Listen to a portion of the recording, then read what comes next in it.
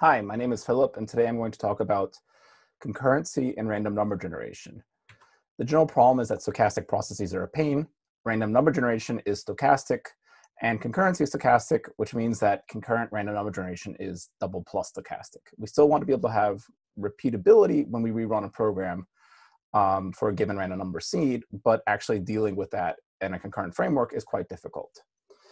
So the basic tasks we're going to be dealing with today are independent replications of a stochastic process. For this, in mixed models, we use this nice looking means function replicate, which until January looked just like this. So for a stochastic function f, it's just called n times. And we're going to be using the Mercian twister as our random number generator. And we can do simple things like replicate a call to ran string 6 times, and we get 6 different answers. That's great. Of course, for such a simple operation, there are the vectorized forms of these functions in Julia, and that's what we would traditionally use. Where this type of replicate operation really comes into being a nice advantage is when we want to replicate these vectorized operations. So for example, if we want to replicate 10 times, so we want to do 10 replications of 180 draws from the random number generator, then we can do this, and then we can fit models to these 10 different things. So our columns here are different replications, and then for each column we have 180 observations. And typically we wouldn't just do 100, so 1800 total calls to random number generator, but we'd be fitting models to each of these columns or some type of summary statistic. And so if we want to parallelize that, then we can modify our replicate function just a little bit and change the comprehension to a for loop and just use threads.addThreads to make this parallel. And this actually runs without errors when we turn using threads on. And the first value looks the same, so that's a good sign. Given that this is threaded and the threads might be scheduled differently, we know that the ordering might not be the same. And so if we compare this element-wise, the results of the multi-threaded version to the single-threaded version, well, it's not exactly equal. But somewhat surprisingly, the samples aren't the same. So if we sort the samples and then compare them, they're not the same. And so looking a bit closer at the samples and sorting them, we see that there can actually be quite big value differences here. So we're getting at times things as big as 0.1, and this is really, really surprising at first. But if we think about this, the answer becomes somewhat clear. And the trick is that random number generation is actually a non-trivial process. So to generate random numbers that have all the properties that we want, or pseudo-random numbers that have all the properties that we want, there's actually a fair amount of computation. And it's not an atomic operation, so it doesn't happen instantaneously. On top of that, it's not reentrant. Most random number generators are not reentrant. So if one thread calls the random number generator while it's already busy generating random numbers for the different thread, then it's calling it while it's an inconsistent state, and you'll just get garbage out. And in fact, you'll lose all guarantees about the behavior of the random number generator. So this is actually really bad. So the easy way around this is just to use locks. And so if we do this naively and just lock the entire call to the stochastic function f, then we get this, it runs, no errors, and the element-wise comparison is not the same. That's not surprising.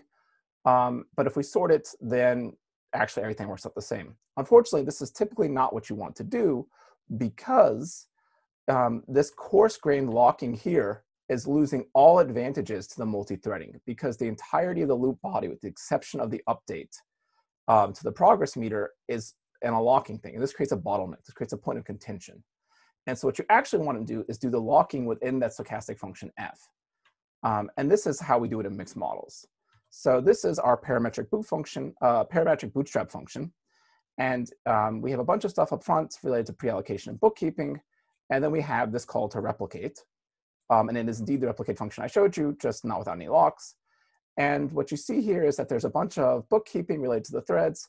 And then the only part of replicate that uses locks, or the replicated function, is the call to the actual random number generator, the simulate bit.